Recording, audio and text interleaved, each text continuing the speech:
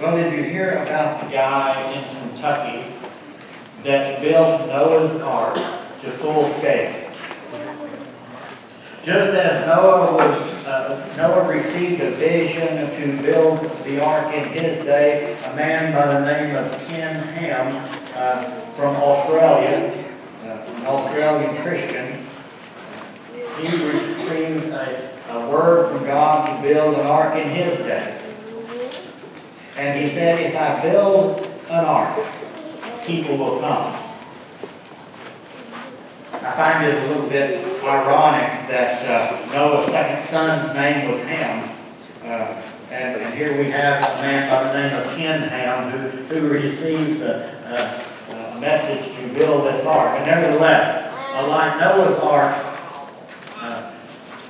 in his day, the ark that Ken Ham built stretches 3 or 1.5 football fields long.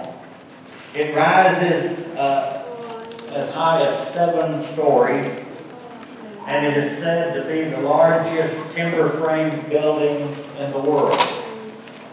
The project cost over $100 million.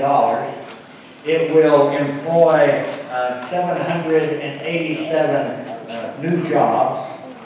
It will be visited, they estimate, by 500,000 people per year.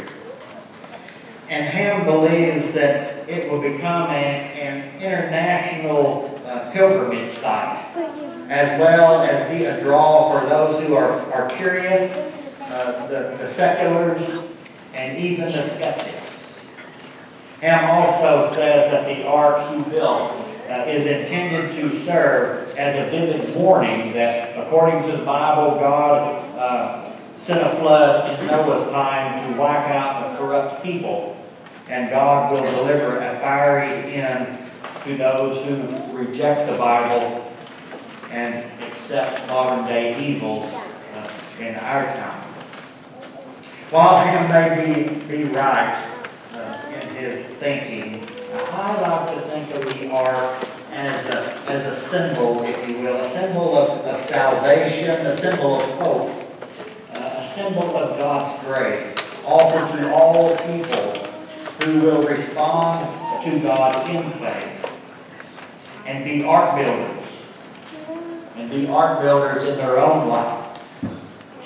So as I begin this sermon this morning, I want to ask you, are you an ark builder? Are you an ark builder? Let's take a look at our scripture from Genesis chapter 6, beginning with verse 5 through verse 22. Hear the word of the Lord. The Lord saw that the wickedness of humankind was great in the earth, and that every inclination of the thoughts of their hearts was only evil continually. And the Lord was sorry that he made humankind on earth, and it grieved him to his heart. So the Lord said, I will blot out from the earth the human beings I have created, people together with animals and creeping things and birds of the air, for I am sorry that I have made them. But Noah found favor in the sight of the Lord. These are the descendants of Noah. Noah was a righteous man, blameless in his generation. Noah walked with God. And Noah had 3 sons, Shem, Ham, and Japheth. Now the earth was corrupt in God's sight, and the earth was filled with violence. And God saw that the earth was corrupt, for all flesh had corrupted its ways upon the earth. And God said to Noah, I have determined to make an end of all flesh, for the earth is filled with violence because of them. Now I am going to destroy them along with the earth.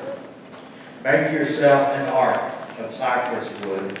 Make rooms in the ark and cover it inside and out with pitch. This is how you are to make it. The length of the ark, 300 cubits. Its width, 50 cubits. And its height, 30 cubits. Make a roof for the ark and finish it to be a cubit above.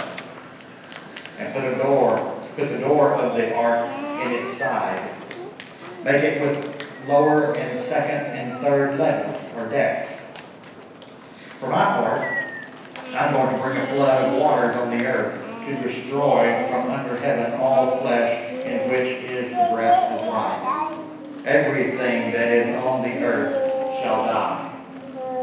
But I will establish my covenant with you, and you shall come into the ark, you, your sons, your wife, and your sons' wives with you. And every living thing of all flesh you shall bring 2 of every kind into the ark, to keep them alive with you. They shall be male and female. Of the birds according to their kinds, and of the animals according to their kinds.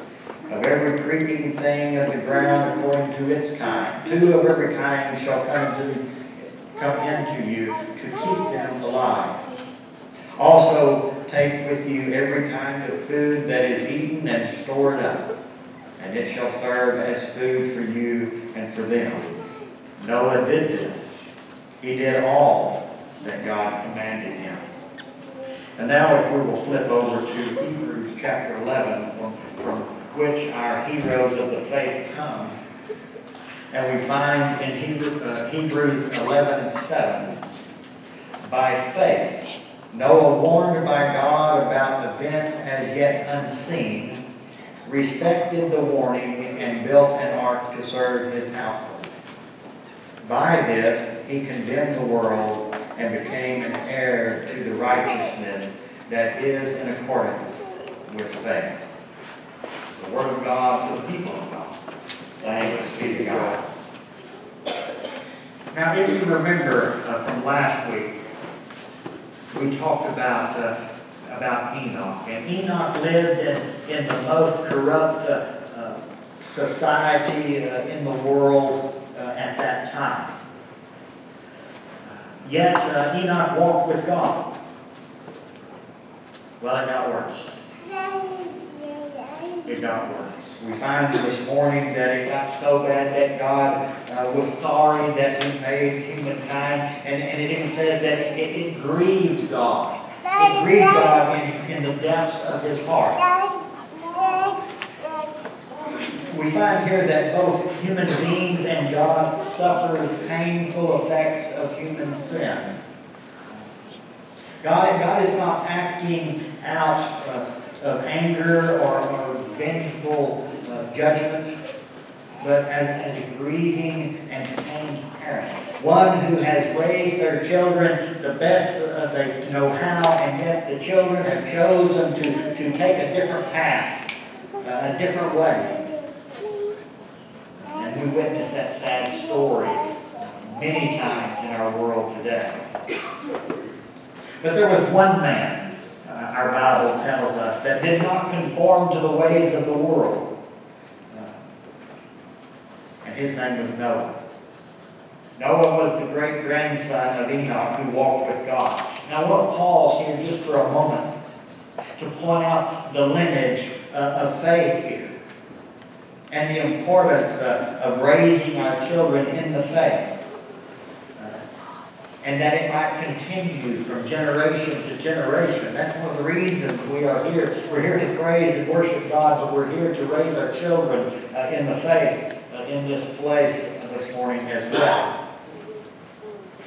Noah followed in Enoch's footsteps and was also known as one who walked with God. Now in Genesis 6:9, the Bible says that Noah was a righteous man, that he was blameless in his generation. Not that Noah was without sin, but he was blameless in his generation. And he walked with God. And you know, the name Noah means relief. It means comfort. And for the first time, God and man team up, if you will. They team up to save the world in this story. Noah is not famous for being a righteous man and walking with God. He inherited that from his great-grandfather Enoch. Noah is famous and is a famous Bible hero because of his great faith in God, in which he put all of his faith, his hope, trust in God fully. And so I think we need to look back at Hebrews 11, where we began a few weeks ago, and look at that very first verse where Paul explains exactly what he means by this faith. He says, "Now faith is the assurance of things hoped for, the conviction of things not seen." And then he goes on to say that by faith we understand that the worlds were prepared by the Word of God, so that what is seen was made from things that are not visible. So he gives us an example of that faith and how that faith comes about. That is the faith of Noah. That's the faith Noah had. If we look in Hebrews 11:7 that we read today, it tells us that Noah built the ark based on God's warning that there was a flood coming in the distant future. And Noah responded to God in faith. There was no rain in sight, yet Noah's faith told him to trust God and to build the ark. James 2:17 reminds us that faith by itself, if it has no works, is dead. Noah put his faith into action. While the sun was shining, Noah built the ark. He must have looked pretty foolish to his generation. He must have put up with a lot of teasing and a lot of laughing and a lot of ridicule. Yet Noah continued to build the ark. Noah didn't know what the future would hold. Noah had faith in the one that he knew would be in his future. Are you an ark builder? I hope so. Because there's a flood coming in your lives. You know, I mentioned in our prayer request that I went to a funeral last Wednesday. It was a funeral of a 49-year-old friend of mine in Graham. He was the picture of perfect health. He played college football. He was on the TV show American Gladiators. He had a beautiful wife, 4 beautiful children, and then a flood came. A flood in the form of a blood clot came, and he was no more. But the good news from all of that is he came from a lineage of ark builders. And he was an ark builder too. He was a man who walked with God and lived his faith every day. The 1,000 people that were estimated at his funeral on Wednesday gives testimony to this fact. And they will be people who will benefit from the ark that he built in his lifetime. It is the ark that he built that will sustain his family as they go through the flood of this pain and emotions and this loss that they feel. Are you an ark builder? I hope so, because there's a flood coming. In 1992, when I worked in the family oil business, a well blew out and burned our rig to the ground. It was a bad year. We didn't have insurance. But my father is an ark builder, and we rebuilt. In 1995, my brother-in-law, at age 33, was killed in a plane crash and left my sister with 3 little children. My sister's an ark builder, and she persevered. Most of you know last year our granddaughter Hannah was born deaf. But you know, she was born into a family of ark builders. And her life will thrive, and she will continue to be a testimony of God's goodness and God's grace. In his book, 12 Gifts We Can't Afford to Lose, Dr. Dean Posey says that it took Noah about 100 years to build the ark. And he says that the ark was built to a size that was twice the size it needed to be to hold all the animals that Noah was instructed to put on that ark. And so why all the extra room? Why twice as much room. Dr. Posey says that the extra room was for all those people who will come into faith while Noah is spending 100 years building the ark. But the sad reality is, outside of Noah's family, the Bible does not mention one person that came to faith and was saved by that ark. In 1 Corinthians 1:18, Paul says, "For the message of the cross is foolishness to those who are perishing, but to us who are being saved, it's the power of God." And so it was in the days of Noah. Matthew 24, verses 37 through 39 says, "For as the days of Noah were, so will be the coming of the Son of Man. For as in those days before the flood, they were eating and drinking and marrying and giving in marriage until the day that Noah entered the ark. And they knew nothing until the flood came and swept them all away. So too will be the coming of the Son of Man." The ark that Ken Ham built in Kentucky is finished. It opened on July the 7th of last month for people to come and give witness to its testimony of faith. And it sounds like a great place. I think I would like to go visit it. But I like to think of the ark as a symbol of God's salvation, of God's hope, of God's grace, offered to all people who will respond to God in faith and be ark builders in their own life. Now that doesn't mean that the ark builders are immune to floods, the floods of life, but they are carried through them on the foundation of faith. Ark building is a testimony of faith. Ark builders may not know what the future holds, but they know who holds the future. Are you an ark builder? I hope so. Let us pray. Gracious God, we thank you for your word today. We thank you for Noah and his faith, his great faith.